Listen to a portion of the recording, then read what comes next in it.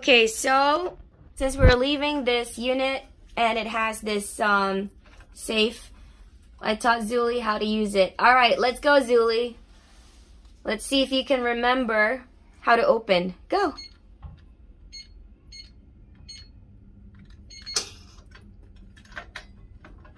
Very good. Good job. Awesome. All right. Okay, so Rocket is going to open this safe. Go ahead. He's going to put in the old password. So you basically put in the numbers and then you press the pound sign. And then in the back, there is this button right there, that green button. So you press that button to reset. You hear a sound, that means that it's ready for the new password. So close it, make sure it's locked, and now you can put in a new password.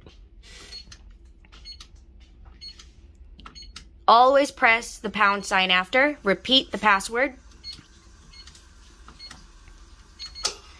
Then, when you have those red and green light on at the same time, that means that the safe has accepted your new password. And now he's going to try to open it with a new password. Go ahead, Rocket.